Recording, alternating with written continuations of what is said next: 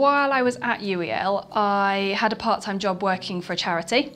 And then when I left UEL, I kind of continued full-time there as their service manager, and we looked at volunteering, particularly integrating retired people back into local communities through primary and secondary schools.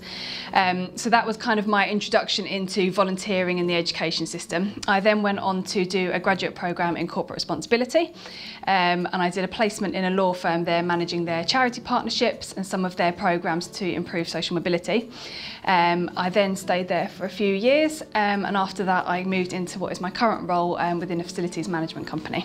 I chose to study at UEL because it was a bit of a second try at going to university after a bit of a not so great experience the first time round, so I was a little bit nervous about whether that was the right move for me. That meant that I was applying through clearing, which actually was a really easy, straightforward process. I think the diversity within UEL really does reflect the local area. Like, there are so many different people here of different backgrounds, different ages, different cultures, and that was really special to me. And it was really important that I was, having not lived in halls, I was a little bit nervous about whether I would really make those friendships, but because there were so many different people here, that I really have built such strong, good relationships here that have lasted until today, which is great. I think reflecting back on this, I realise how much it prepared me for the world of work, more so than I did when I was actually studying here.